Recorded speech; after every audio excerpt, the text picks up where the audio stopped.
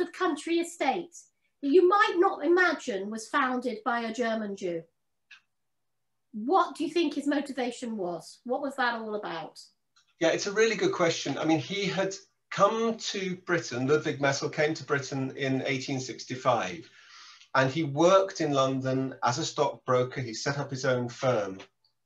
And after 25 years, having been very successful, having made it as a stockbroker in London, he looked to buy a country estate, and he found Nymans. And of course, Nymans and that bit of West Sussex in those days was much more rural, much more remote than it is today. And I think one of the things he wanted to have this private retreat. This wasn't like a grand powerhouse, a grand statement. He wanted a place where he could go and he could be at home with his family. I think for him, that family aspect was also really important.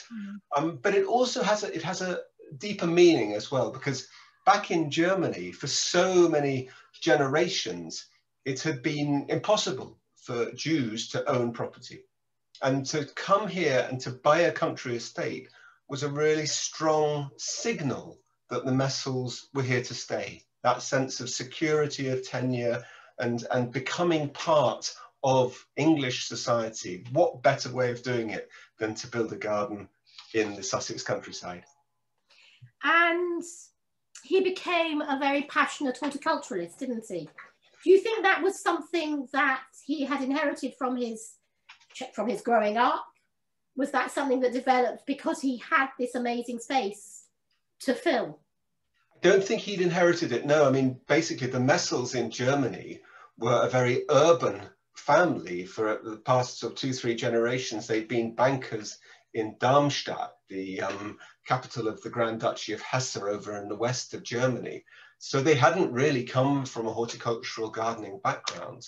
But what was fascinating about that area of Sussex at the end of the 19th century, there were a whole lot of these new and very fashionable gardens springing up. So if you think, for example, just 4 miles down the road, you've got Leonardsley with Sir Edmund Loder. You've got High Beeches, Board Hill, Wakehurst, Sheffield Park. All of this area was a real hotbed of horticultural experimentation. And I think if you consider what it must have been like for a German Jewish immigrant who wouldn't be into hunting, shooting and fishing and all of the aristocratic pursuits which often are associated with landed estates, gardening was an alternative passport into society. And I think that really is what attracted Ludwig to it. So it was the passport into society rather than the particular interest in plants, or do you think that developed alongside the passport? I think it definitely did. He really took to gardening with a will, and with this fantastic head gardener who he appointed very early on, James Coomber, who was an absolute superstar and stayed at Nymans for almost 60 years and was really the person most responsible for developing the garden as we see it now. It was a fantastic partnership. And of course, when Ludwig died, his son Leonard took over Nymans and kept the same head gardener, James Coomber, and therefore they had that continuity. So I think it really became a passion across both generations, both sort of father, son, and of course now into the later generations of us as well. Absolutely. And it was a place where plants were bred, and he invested in expeditions. Plants came back and were named.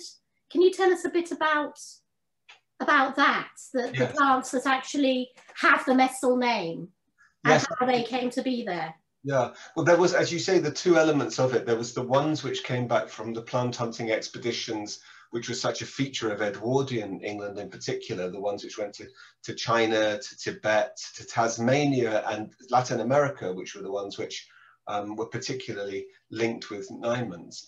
But then also the plants which were cultivated at Nymans and the varieties which were pioneered there. And you've got amazing camellias, rhododendrons, magnolias, which bear the different names of the Messel family. So Camellia Maud Messel and Camellia Leonard Messel are really quite well-known plants. Magnolia Leonard Messel, Magnolia Michael Ross, you know, all of the different members of the family are represented in various ways in those plant collections. And one of the things which has been wonderful over lockdown, the National Trust has done a lot of work over lockdown when the people haven't been able to visit in the same ways as usual. And the ruins which we saw in the film are now being used to plant up a garden within what was the Great Hall. And in that garden, all of these named plants with the Messel name are going to be showcased for the future. So that's a wonderful use of a time which was perhaps less open to the public, to make that new statement, have a new garden developed. And yes, of course, I mean, we were talking about this earlier, this concern about plants that were brought in from abroad, having been collected in a kind of colonial sort of way, and the need now to be acknowledging that fact. But it sounds as interestingly as well that so many plants were developed there. And was that coma, do you think? Or do you sort of have a sense of Ludwig out there in his dressing gown, planting, you know, pressing the stamens together and actually creating new plants? Do you think it was something he was hands-on with? I wouldn't have felt that he got his hands too dirty. I think he was much more of the managerial class, suggesting that things might be a good idea. But certainly Leonard, his son, was very much a hands-on horticulturalist. He was very active in the Linnean Society, in the RHS, and then in this extraordinary elite club called the Garden Society, which was there for garden owners of a certain class to share their new exotic finds. So yeah, I think that they really got the bug, and that has really been passed down from generation to generation. If you think, for example, Leonard's daughter, Anne, who became the Countess of Ross, she became the garden director at Nymans and was really passionate about the plants there. And actually, she then passed on the mantle to the next generation, which was my uncle, Alistair Buchanan. And this is actually a very poignant moment for us, because Alistair remained the family representative at Nymans for 34 years. And sadly, he just died 2 weeks ago, and we're going to go down to Nymans for his funeral this Saturday. But it's a really wonderful contribution over all of that time to have kept that family tradition and that family connection going. And we're really celebrating Alistair's life, really, for having done that and ensured that we can then take on that mantle into the next generation. So Alistair was Anne's son, and not son, cousin. Cousin, it went a little bit sideways. It does get complicated, but it went a little bit sideways. Ludwig had the two sons, Leonard, who took on the property, and the younger son was Harold. And Harold is our direct ancestor. Yes, yes. Okay, so where shall we go now? We could look at a little bit about the descendants and what, because obviously there's a very famous descendant of Ludwig Messel, sideways and down, who married into the royal family. And between him and them, there's been huge contribution to the world of arts and science and horticulture. You've mentioned Leonard. What would you like to tell us about other people, Oliver Messel? Yes, yeah, indeed. Well, I mean, you've started with the reference to Princess Margaret's husband, Tony Armstrong-Jones. He obviously was a very, very eminent photographer before he married in to the royal family. Oliver Messel, for anybody who has any connection with the stage, was the premier designer for film, theatre, ballet and opera across the whole of the 20th century. But more than that, the women in the family had an amazing contribution as well. Muriel Messel, whose story I've tried to bring out in the book, she was an extraordinary independent Edwardian woman, a very knowledgeable plants woman. She wrote the book about all of the flora in Nymans. It's called A Garden Flora, and it's an absolutely extraordinary read. You're mesmerized by the number of plants, the sophistication of what she's writing about their habits and how they need to be cultivated. Maud Messel, we mentioned in the film, she took on Nymans and was responsible not just for the forecourt garden and the knot garden, but she was responsible for this massive redesign in that period of the 1920s, where the house was completely born again. It was remodeled as this mock medieval manor house. And again, it's fascinating to see that influence coming through for a German Jewish family. Now, it's in the second generation, but suddenly they have reinvented themselves as members of the landed gentry with a manor house, with a coat of arms. And that transition in the space of one generation, I think is fascinating. But there's so many, even into the most recent generations. Victoria Messel, who is another cousin, she has founded the Florilegium at Nymans, so the group which does all of the plant painting, and her illustrations, a couple of them were in the book. They're absolutely magnificent paintings of the flowers and plants. Thomas Messel, a fantastic cabinet maker, and he then indirectly, I suppose, is mirrored by David Linley, who is now the second Earl of Snowdon, also working in cabinet and furniture design. So there's an extraordinary artistic line alongside the horticultural line. And the other one is the sort of the collecting line. They were great collectors, almost to the point of being crazy hoarders. But, really fantastic collections of fans, of horticultural books going back to the 15th century, of dresses, of netsuke, of all sorts of amazing things. So that in a way was one of the nice colourful bits in writing the book, to be able to draw out all of those different aspects and present them as more than just a sort of tale of the garden, wonderful though that is, but there's a much greater breadth there.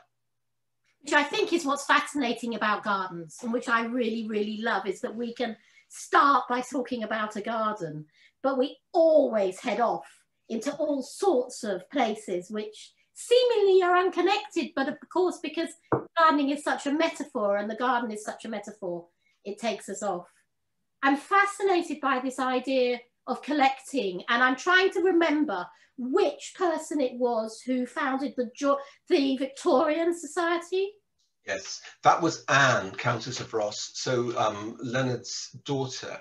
And she really was an extraordinary character. I mean, a very strong-willed character who in the 1930s, coming out of the 20s into the 30s, she was said by the newspapers to be the most beautiful woman in London. And you've got this astonishing pictures of her in all of the society magazines of that time, an extraordinary presence. She then became the Countess of Ross and spent quite a lot of her time living in Ireland at Birr Castle, which is the ancestral home of the Rosses, but also in London. And 18 Stafford Terrace, which is the home of Linley Sambourne, and is now a museum for anyone to be able to go and visit, an extraordinary time capsule from the 1890s, just off Kensington High Street. Anne used that as the base from which to found the Victorian Society. And if you think in the 1950s, anything which was associated with Victorian architecture or Victorian paraphernalia was rather frowned upon. Everybody loved the Georgian 18th century, but everybody frowned upon the 19th century. And the VicSoc, as it's usually referred to, the Victorian Society, was founded as a deliberate adjunct to the Georgian group to say, we want to do the same thing for the 19th century and indeed for the Edwardian era. And Anne was this extraordinary force who brought together this group of people who were, like her, very interested in Victoriana, and she set it up and said, look, this has got to be our mission for the future. And it continues today. You know, the Victorian society today is absolutely crucial. If there's any form of development of the Victorian building which could in any way jeopardize it, the Victorian society has to be consulted before anything can be done. So it's a fantastic legacy, really, which comes out of her drive for conservation, for honouring the past.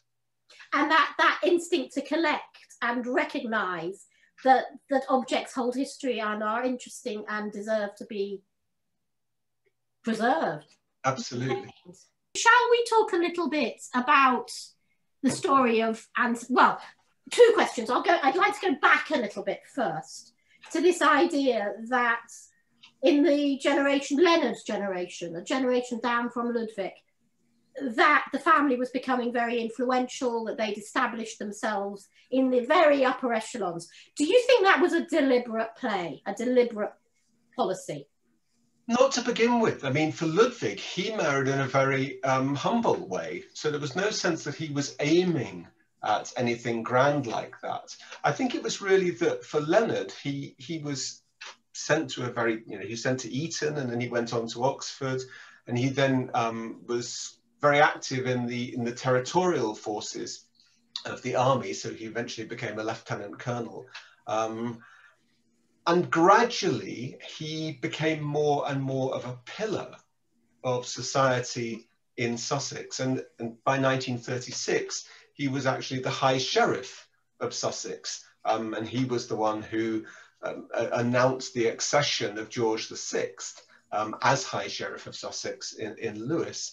And gradually that sort of growth into the landed gentry became part of, I think, the whole idea of what Nymans was. Because if you think when Ludwig took on Nymans, he opened it up. He didn't just keep it for the family. It was very much used by the local community. So the Staplefield School had all their annual jamborees and sports days at Nymans. There was a needlework guild for the girls to come up from Staplefield School and learn a trade. There was all sorts of ways in which he took on the role of the squire. And indeed, in some of the old papers which I looked at, he's referred to, even Ludwig is referred to as the squire of Staplefield.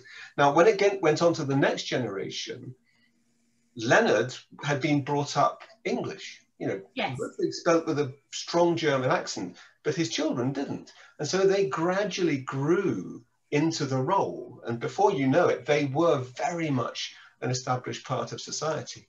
Now, it's the next generation where Anne marries into the nobility with her second marriage to Michael, the 6th Earl of Ross. And that, I suppose, is another step which would have been completely unthought of, you know, back in the previous generation.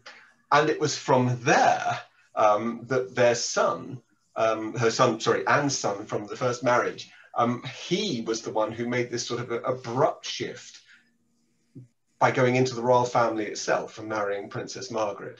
So it's a very strange social mobility, a climb through, but it was no sense in which it was planned, no. And I suppose it was possible because they were mixing in those circles. Anne was having these lovely soirees, wasn't she? And she was mixing in these social circles whereby Princess Margaret would be a guest. Did I gather that correctly? Yes, that's right. In the soirees that they held at 18 Stafford Terrace, the Lily Cranbourne house. Yes. It was wonderful, actually. One of the things when I was researching the photography to have as illustrations in the book, it was amazing to find that Henri Cartier-Bresson, the great French photographer, had actually taken images of Anne holding court in 18 Stafford Terrace. And the people who've written up those soirees, I mean, they're just sort of starry-eyed how amazing they were. Yes, it's really an extraordinary story. I'm just thinking where I'd like to take it. Have I missed anything?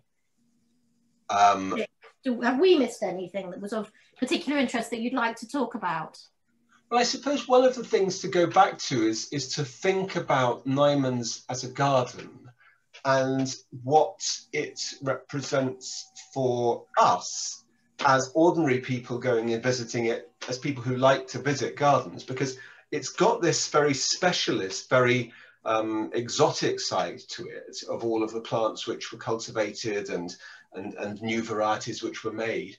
But there's another side to it, which I think is always really fascinating, that when you go to Nymans yourself, and you know, I live in London in a terraced house, I've got a tiny, tiny garden, you can still come away with these wonderful ideas for what you could try, which would be pushing away from your comfort zone.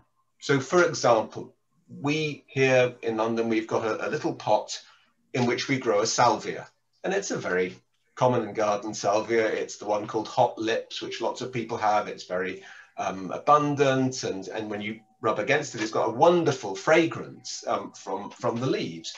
But you go to Nymans and there's this fantastic bed of all different types of salvias. And you think to yourself, you know, there's that gorgeous, deep indigo salvia.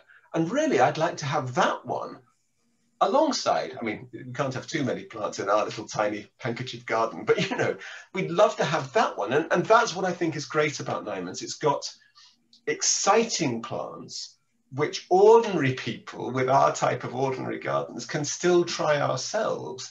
And you get that inspiration every time you go. And particularly, this is, I think, one of the amazing things about it, which I've been really lucky to be able to see over the last couple of years. Nymans has something for every season. You know, you go there from, I mean, I was very lucky to be there really right at the beginning of the year this year, and people just sitting around luxuriating in these wonderful carpets of crocuses and daffodils. You then move on, and this brilliant display of the magnolias and the early trees. Then you move on from there to what we're having now, the fantastic flowering shrubs, the rhododendrons, which are absolutely everywhere. But it continues all the way through. You have the June borders, you have the high summer borders, and then towards the end of the season, you have this fantastic Eucryphia, which was developed at Nymans, the Eucryphia nymansensis nymansae.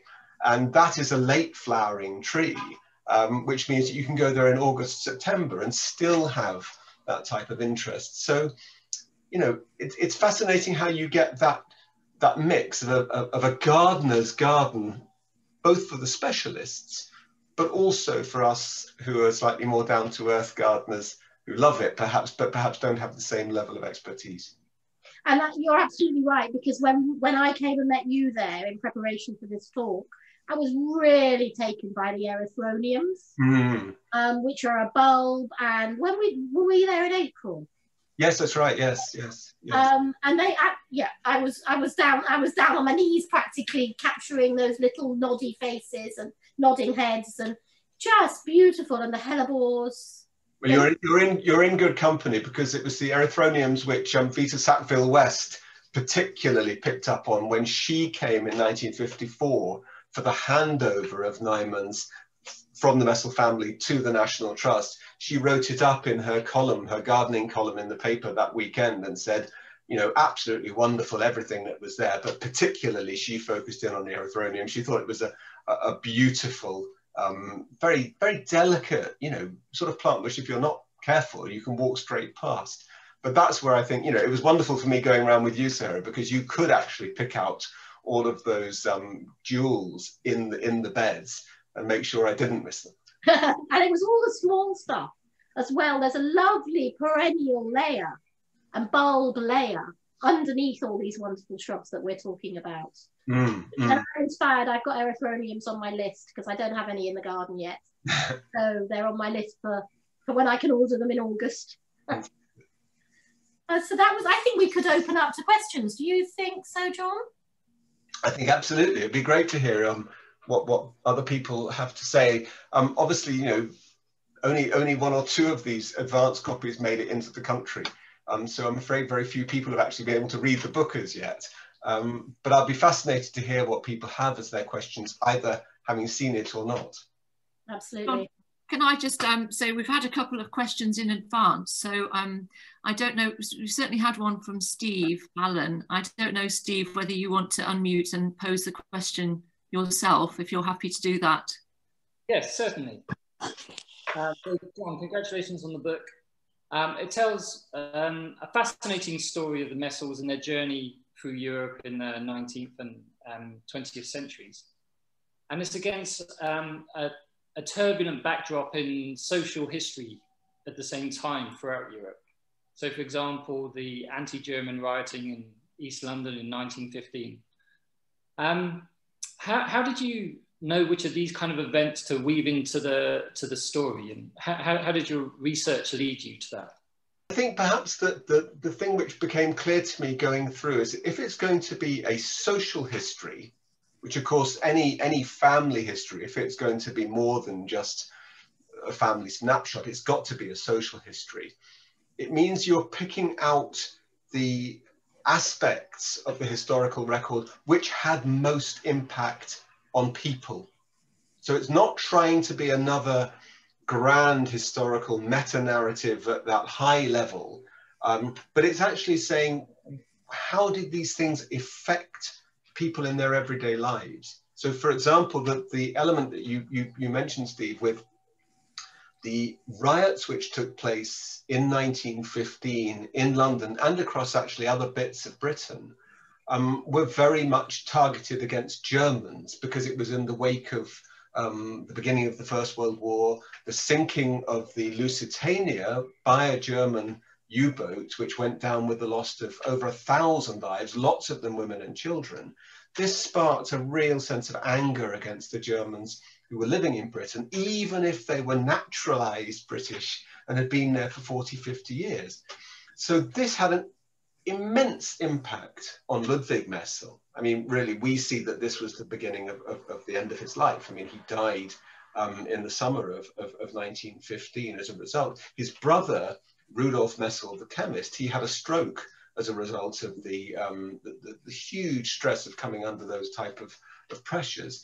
So I wanted really, rather than necessarily talking too much about the high level conflict between the German Navy and the British Navy, or the German Imperial and the British monarchical systems, I wanted to bring it right down to earth. And I think that also worked when looking back earlier in the German history. So as a Jewish family within Germany, in the earlier part of the 19th century, the Messels had been incredibly successful. You know, they managed to really work their way into a position of some prosperity. And yet they were still vulnerable to the same sort of anti-Jewish riots in 1819 in particular, as you see as anti-German riots in 1915. So it's that human history, what's happening at the ground level. That's what I really tried to bring out, rather than focusing all the time on the sort of history you have to learn at school, which is the top level history, which doesn't always filter through to have an impact on people. Lovely, thank you. Jane. Yeah, Sarah, we've got a question from Penny Stern. Why has the house not been restored after the fire? There has been a response from Rebecca, who says that the house wasn't restored because of restrictions on building materials. John, do you want to add anything to that, or Rebecca, would you like to? Rebecca, go for it, do. Hi. I think there was obviously a will to restore it, but materials were rationed and it simply wasn't possible. And also, I guess, there was heartbreak in the family in that the house had been destroyed. Probably it was just a bit too much of a stretch for an elderly couple to contemplate. That's my view. Mm. For people who don't know, Rebecca has been the house manager at Nymans for over 20 years and knows more about it than anybody, really. And I'm really thrilled that she was able to be so much a part of the history, the research and everything which went into the book. I think that's absolutely right, isn't it? I mean, it was a massive project for Leonard and Maud Messel to build this mock medieval manor house through the 1920s. They had to scour the country for old masonry to build it. It's not something that, you know, when you're in your 60s, you can suddenly just do again. And I think that it was, as you say, that the trauma of seeing all of that hard work go up in flames, plus the fact that this was an immediate, I mean, it burnt down in 1947. It was still at the height of rationing. You can't just suddenly magic another building into existence. There's a message from Open City School. I'm not sure who that is, but I'd like to ask John about Linley Lambourne, Maud's father and one of the leading cartoonists of his day, and to ask if he thinks the creative ability demonstrated by some of the Messel family might have come from him. Yes, so Linley Sambourne was for many, many, many years one of the principal cartoonists for Punch. And it's amazing when you see the full range of his work, not just in Punch, but also beyond that. I've actually been doing lots of nice research with Shirley Nicholson, who is one of the great authorities on Linley Sambourne, to find out all of the other places where he did work for. And if you want to see some of that, I thoroughly recommend going to 18 Stafford Terrace, where there's a magnificent exhibition of his work. Maud definitely inherited some of that artistic ability. We have drawings which she did for other magazines of the time, and we've got her own drawings where she was trying to think up sketches for the redesign of the house and indeed of the garden. So when you have that, Maud's interest together with the artistic side coming from the German bit of the family, I think that it did create this wonderful flowering of cultural creativity in the next generations. And we've talked a little bit already when Sarah was saying about Oliver Messel and all of the others, that there is a wonderful, rich tapestry, which I'm sure, yes, drew from the Sambourne side as well as the Messel side of the family. Helen's asked if you could walk around the garden with one member of the family today, which would that be? And she says what she's really asking is, who is your favourite? It's a bit low. And then I realise I should say that it's the old members of the family, not the current members, because that would be awkward. It's a really hard question. I mean, it would be wonderful to walk around with Ludwig, because he was the one who started it all. He was the one who had the vision. He was the one who came over from Germany. You know, it would be just such an amazing thing to reach back into history and to say, you know, what were the impulses behind it? What was your experience coming and living in a foreign country from the age of 18? How did you feel you fitted in Sussex society? I mean, there's wonderful evidence from newspaper reports that he was welcomed, even though I'm sure people looked at him as being slightly different, but he was welcomed in as a member of society like that. But I don't know, I mean, to say, was he my favorite person? I don't know, you know, he had a very different career trajectory from mine. One of the bits which I really loved writing for the book, which hasn't really been told before, was the story of the younger Rudolf Messel, who was my mother's uncle. And he had an extraordinary life as well, as a writer, as a filmmaker, a committed political activist, and a pacifist. And you can see, again, a completely different strand of the story coming through in his life. So, you know, there are just so many different directions that the book goes in. I'd hate to pick a favourite, but I think if I was going to walk around Nymans, it would be wonderful to walk around with Ludwig. Mm. And it'd be fascinating to know what he thinks about what's happened to the family and their contribution, and looking forward, but looking back. Yes. Yes. Well, I think he'd be thrilled that that connection was still there. I mean, I think he'd be thrilled to know that members of the family regularly go back to Nymans and see it very much as a place to gather and to have, you know, important, memorable family events. I mentioned my uncle's funeral coming up, but we've had many other very happy events there as well. In fact, with Helen having just asked the previous question, I remember her marriage. John, we've got more of a sort of botanical horticultural question from Robert Hillier.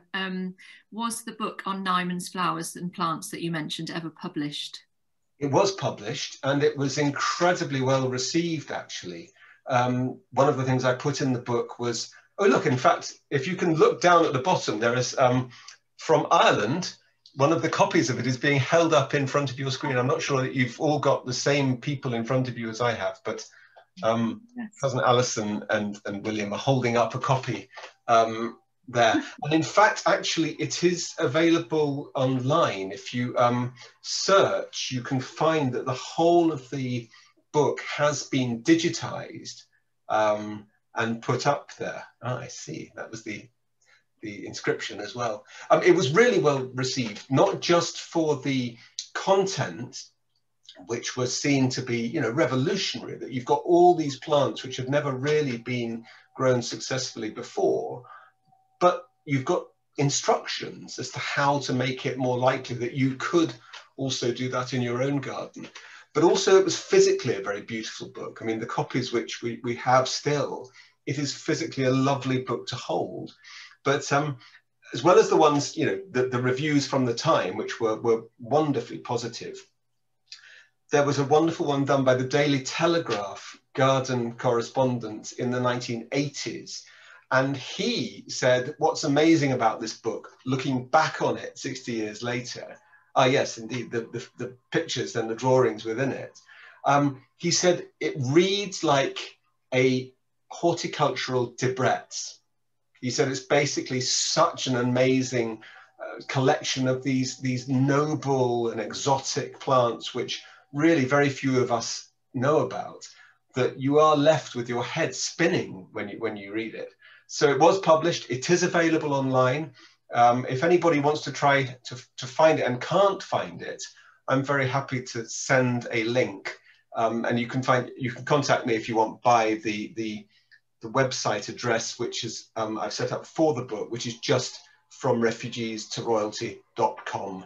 And if you go to fromrefugeestoroyalty.com, there is a contact thing there, so I can easily send the link to anybody who wants to see it. Thank you. And Sarah, there's a question for you, just staying with the plants. I think it was Erythronium was the plant yes. that you saw. Well, I just Googled it, so I'll spell it for you. It's Erythronium. And the one, there's a Dens Canis, which is, I think, the one that we were looking at when we were there. DENS-CANIS. But there's lots of beautiful, I'm looking at pictures of them now. There's lots of beautiful ones. Thank you. John, a question from Charlie. It seems that your emphasis is on a quick and successful transition in the upper echelons of society by the Messel family, but did some Germanic cultural elements remain going into further generations and potentially even being translated into the property and the garden? No, that's a really, really good question. And it is absolutely correct that even though the next generation saw themselves as very English, they were all brought up to speak German. The library at home in their London home was filled with all of the German classics, Goethe, Schiller, all of the ones which, you know, you were brought up on if you were brought up in Germany itself. And even down into the next generation, German was seen as something which you had to learn when you were growing up. So my grandmother, Phoebe Messel, she grew up not just learning German, but also became a translator of German poetry and things like that. So that Germanic link did continue to the next generations. Whether or not you can say it is in evidence in the properties, when you get past that, I don't know if that's so clear. There are certain things, certain elements which you can see have been passed down as treasures from a Germanic background. And some of those have survived, some of them haven't within the family. But when you look at the collecting habits of people like Leonard Messel, they were focused very, very wide, much wider than any particular country. And if you think, for example, when they were building Nymans, Nymans was a place which they could fill with the collections of Old English furniture. They had an extraordinary collection of Old English furniture from Jacobean, Stuart, even Tudor times, which I think must have been incredibly uncomfortable as things to sit on, but very spectacular if you see them within the context of a manor house. So I think, yeah, the German element definitely continued into the next generation, but it's not always quite as visible, perhaps. And I'm remembering that you showed me, it's more about the Jewish element, but you showed me a Magen David, didn't you, in the wall? That's Just a little tiny, what would you call it? Like a little... It's like a sort of relief bit of stone. Yeah. As you go in through what they had reconstructed as the new main entrance, so what's now over on the southeast side of the house, as you go in, you go underneath the escutcheon, so the coat of arms of the Messel family, and then just on the right you have this little Star of David, which seems to be just one of the very few open references to the Jewish heritage in the family there. But you know, even that, as you say, it was very much known as it went down through the generations. There's a lovely story where Oliver Messel was visiting Peter Sellers in hospital. Peter Sellers, the Pink Panther comic actor. I think it was either that way around, or either Peter Sellers was being visited or Peter Sellers was visiting Oliver. And they were joking with each other. And Oliver said, "Ah, yes, well, of course, as two Jewish boys, da da da da da da." So that history was known, but I think it's only really recently that it's being drawn out. And again, the National Trust has been really, really good about drawing out all of the aspects of the family history, taking part in the European Jewish days of cultural celebration and things like that. So that's another really nice thing, I think, as a story to bring out. Following on from that, Linda's asked, will you be pursuing further research on the family, and do you have another book in mind? Well, what's been really nice for me is that the research into this particular family, which happens to be our family, has also sparked a whole lot of other different avenues of research into other German Jewish families who came over to Britain at the same time. I think if you go to a lot of the Jewish museums around the place, particularly if you go to North London and the Jewish Museum there, the focus is very much on the larger number of Jewish immigrants to this country after the pogroms of 1881, and particularly the immigrants who came from Poland, Ukraine, Russia, which of course were numerically far, far greater than the German Jewish ones, who were slightly more of the bourgeois middle class end of things. But I think what's fascinating is when you do look at those German Jewish immigrants, they had their own particular society here in Britain. They were often very, very high achievers. They had amazing art collections. And that's what I've been trying to draw out at the moment, a sense of, you know, what inspired them, what was this extraordinary cultural force that they brought with them, and what does it represent in terms of them transferring the high culture they learned in Germany over into the British context. So I must say that's been absolutely fascinating. And I think that's the next sort of direction. Rebecca's also asked about the most exciting revelation that you've come across while researching the book. One of the really nice things was Oliver Messel, who has, of all of the Messels, he's had most written about him. So in a way, you'd think that there was nothing left to find. But going down and being able to look through the archive of his in Bristol, the Bristol University Theatre Collection has the Oliver Messel archive. That was fascinating because for the first time you could see that he had a very strong anti-racist line in his own life. Even though most of his time he was spent partying and doing his wonderful ballet sets and stage designs.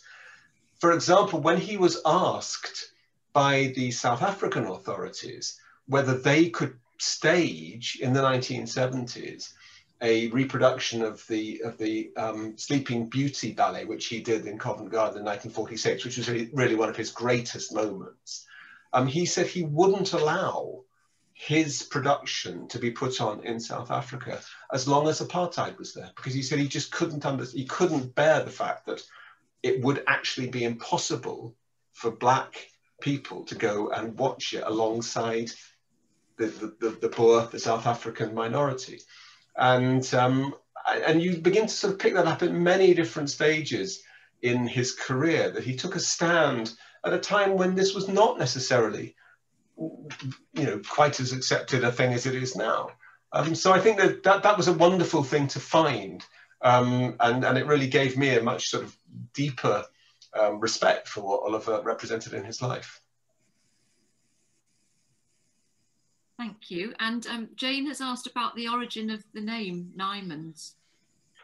Yes, well, this was something which was rather shrouded in mystery. It seems that this was a corruption of a word Nymans, because back in the 14th century, I think it was, there was a Philip Ninian who owned the property. That was where it came from. So Ninian became Nymans as a result of that sort of corruption over time. I thought your question was going to be what was the origin of the name Messel, which was another nice thing actually to find out. Some of the German sources had said that you trace back the name Messel to the Latin Massilla, which is what the Romans called it, but they called it Massilla because of the Celtic word Massal. And the Celtic word Massal means iron ore, or particularly iron ore found in a bog, so bog ore. And that was because when they set up, the Celts, when they moved into the area around Messel, they settled there because it had these deposits of iron ore from which, of course, they could make all of the iron weapons and iron tools that they needed. So that was another bit of nice discovery in writing the book. Well, I've got one more question that came in actually earlier, which, well, it's a couple together. It was posed by one of the Bradleys, Linda or Dom. I've wondered how you went about writing the book. Did you research and write the chapters one at a time, or did you approach the book as a whole? And also, which chapter did you enjoy writing the most? I mean, certainly for the first question, because the book does cover a really broad span, I did have to take it in chunks. So if you think I was going to be spending some time looking into the early records of the family in German sources, I had to really immerse myself in that. Then looking at when, for example, the Messels came and settled in Sussex, I had this wonderful time going to Chichester, to the West Sussex record office there, and looking at the old the archives they had, and also looking now at the old Sussex newspapers which are available online. So then I actually immersed myself in that, writing about Tony Armstrong-Jones and his marriage to Princess Margaret. I had to immerse myself in all of the royal biographies, which is was a new thing for me, and quite fun in its own way. So each time you've got to take on an entirely different set of sources. And really, I think for me, that was what was so fascinating about it. It was a wonderful learning experience to do the research put into writing the book. As for the second question, which was the chapter I most liked writing, there was a particular joy, I think, for me in the chapter on Alfred Messel.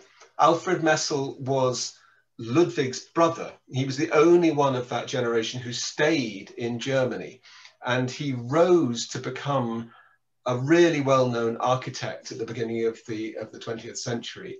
If anybody has been to Berlin and been to the Pergamon Museum, this was his great sort of last creation. And it was wonderful to drawing out the full story behind his life and career, which hasn't really properly ever been told in this country before. It was something which was able to be sort of brought in from that German side of things. And he was interesting, of course, in terms of Nymans as well, because when Ludwig wanted to extend the building, the first house at Nymans, he got his brother, the architect, Alfred Messel, to do it. And it's wonderful when you look at the results of that, because you had a regency house, which is what was there before. And Alfred Messel put onto the edge of the regency house this Renaissance tower, which was then a link to the extension he put on, which was like an alpine chalet. And it was great because the next generations just thought, this is hideous. You've got a Regency villa with a Renaissance tower and an alpine chalet roof. It was such a mishmash. And that, I think, is what really was the impulse behind the big redesign, when Leonard and Maud came in and they just said, look, we can't live in this architectural hodgepodge. And they then created the medieval manor house, which we see the ruins of today. Well, thank you to everyone for all of those amazing questions. It's really brought everything to life. But Sarah, that's all the questions we've got, unless anyone's got anything else that they would like to ask. No? No. I have another question which we didn't really cover in the first, but you and I have talked about, which is that fascinating fact about baptizing the children. Vic baptized his children with Leonard at the age of 13 when he went to Eton being baptized, and then the others being baptized, and then the youngest being baptized at the right moment when she was only weeks old. Do you want to tell us a little bit about that? And what you told me, I think, was really fascinating. Yeah, I think it's really interesting. It's a really interesting part of that whole sort of transition from being German Jews in the 19th century were very secular. If you think about the tradition that they had come from, which was a much more closed religious Judaism, and that's the sort of tradition which continued in Eastern Europe. For German Jews, they became much more secular, much more integrated, acculturated within German mainstream society. So that by the time Ludwig came over, he wasn't religiously motivated, it seems. And so when his children were born, he married Annie Cussons, a woman who was a Christian, who had been brought up in the Christian faith. When he married her, Ludwig doesn't really seem to have been particularly bothered. And in fact, that seems to have led to the fact that the children were not baptized until very late. So Leonard and his brother Harold were baptized pretty much on the eve of going to Eton, because it was an Anglican school. It was a time when you'd get much greater participation if you'd come from a Church of England background. But it is a fascinating reflection on that drift which has been described in the academic literature, the drift away from Judaism, which characterized a lot of the German Jews who came to Britain, so that you see quite a lot of English Jews at the time complaining that the German Jews who'd come over weren't really pulling their weight. They weren't joining synagogues, they weren't really as active as they could be. Ludwig did remain very, very conscious of his Jewish roots. All of his first partners in business were from Jewish backgrounds. He became a member of the Anglo-Jewish Association. A lot of the donations to charity which he gave were to Jewish causes. So he was very clear about his Jewish background. It's just that he'd come from a German Jewish background, which was much more secular. And that, I think, is what then meant he felt, yeah, fine, if the kids are going to be brought up in the Church of England, let them have that experience instead. Yeah, fascinating. Sarah, there is one last question that's come in from Robert.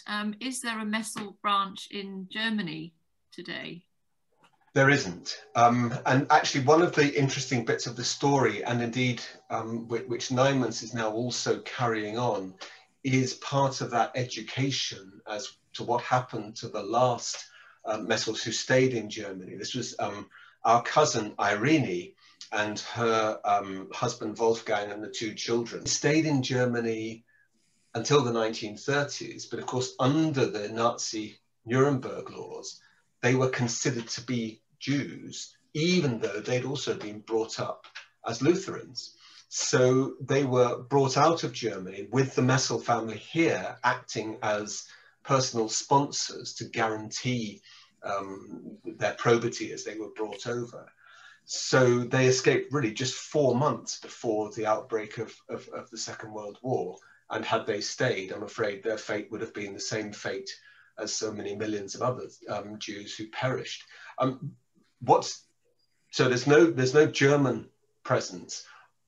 What is fascinating is that there is an American side of the Messel family, which nobody really knew about before. One of the older brothers back in the day had emigrated from Germany to the United States, and everybody thought he'd got lost on passage. But it turned out from the research I did that he didn't get lost. He set up as a teacher in Ohio. He got married to another German immigrant, had, you know, children, 2 boys, who then had lots of other boy children. So there are no Messels in Germany, but if you go to Indiana and Ohio and other states in the USA, you can find quite a lot of Messels there, which is probably our next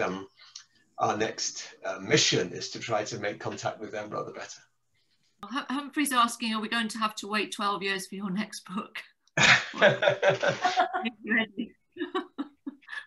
I must say, this was a real labour of love. I mean, it really was something where I felt that I was learning so much along the way about bits of history and social history that I didn't know about before. And of course, I was doing that research while also working full-time to bring in a more normal income. I hope it won't take quite that long. But I think, you know, the joy of having this book here is it is enabling people to take part in that whole journey of the Messel family, which of course took place over far longer than 12 years. So I think I'm going to try and enjoy this bit for the next few months, and then think about the next book thereafter. That we have a slight problem that the actual main consignment of the books is still trying very slowly to make its way back to Britain from being printed in the Far East. And unfortunately, you may have heard of the traffic jam in the Suez Canal caused by that boat which got stuck the wrong way round. Well, apparently this has actually caused havoc with all of the shipping of books and lots of other things to Britain. So it's possible to order the book as of now, but there's still going to be a couple more weeks until it arrives in the country. So hold on. Going back to that reference of it taking 12 years, having been one of the very lucky ones to have an early copy, I'm not surprised. I think it's the most extraordinary piece of research, really. And when you talk about the different chunks and the different chapters, I think your research is amazing. And what I love about it is that it's very readable. Oh. It isn't dense. It's very readable and fascinating.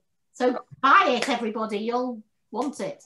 So much. I'm really so grateful to you for having put so much energy and commitment into reading it so carefully and engaging with it.